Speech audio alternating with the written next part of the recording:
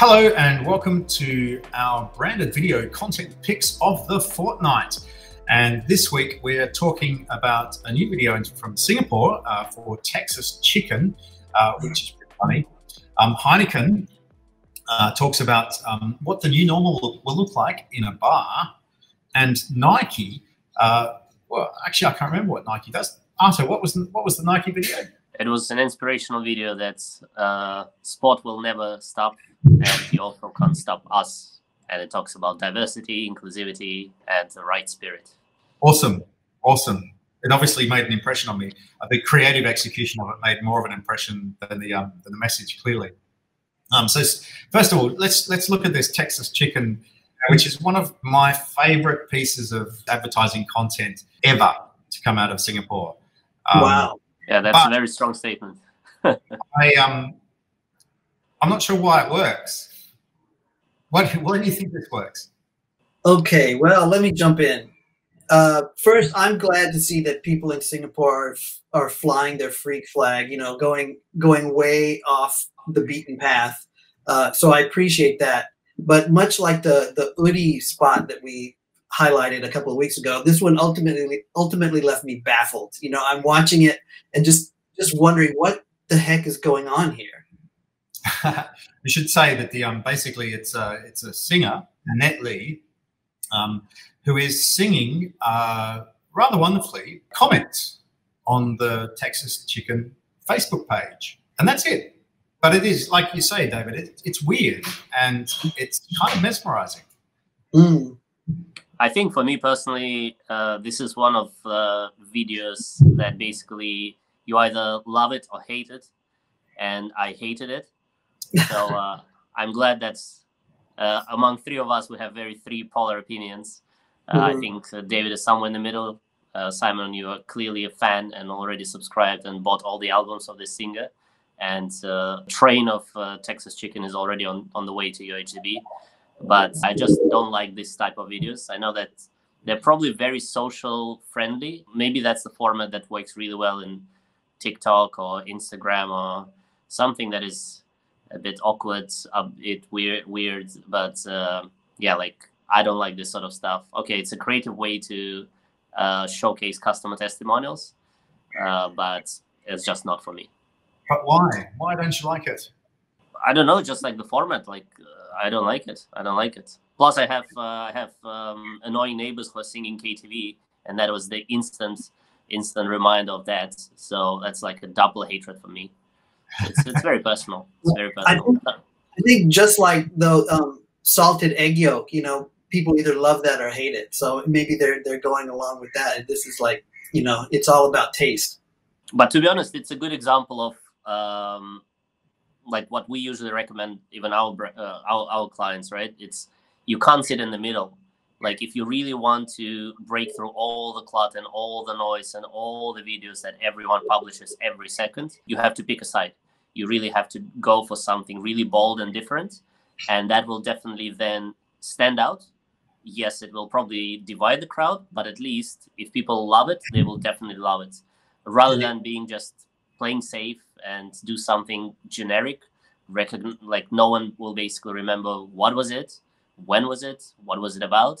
But at least like, oh yeah, I did my goal. There is a video about us, but like it doesn't hit any objectives, any brand recalls, any awareness, engagement, or whatever it is. So yeah, sometimes you have to go bold, and especially I think consumer-facing products definitely have to play a bit risky game. Yeah, Annette Lee is she's one of the creatives with SGAG.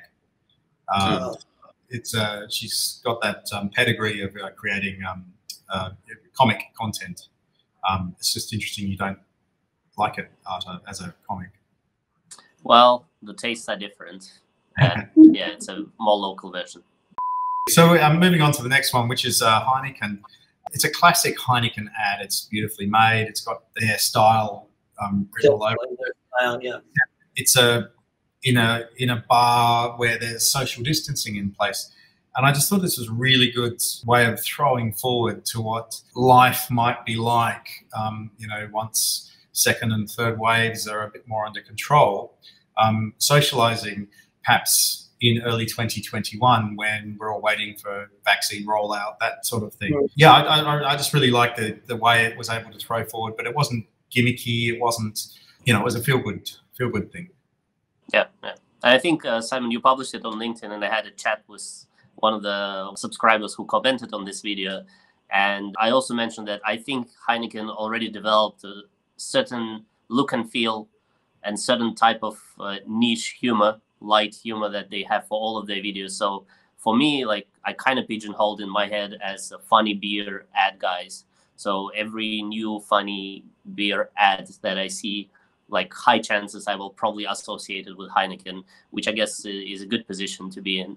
And they always consistent with their look and feel, and so bringing this green into the overall color palette. And it's more from the production filmmaking perspective that you always wanted to play around with certain colors, and similar to audio, colors also make a big impression. So Heineken is always consistent, so that maybe you don't remember the video, but you remember that there was something green there, and that's also another sort of brand recall technique.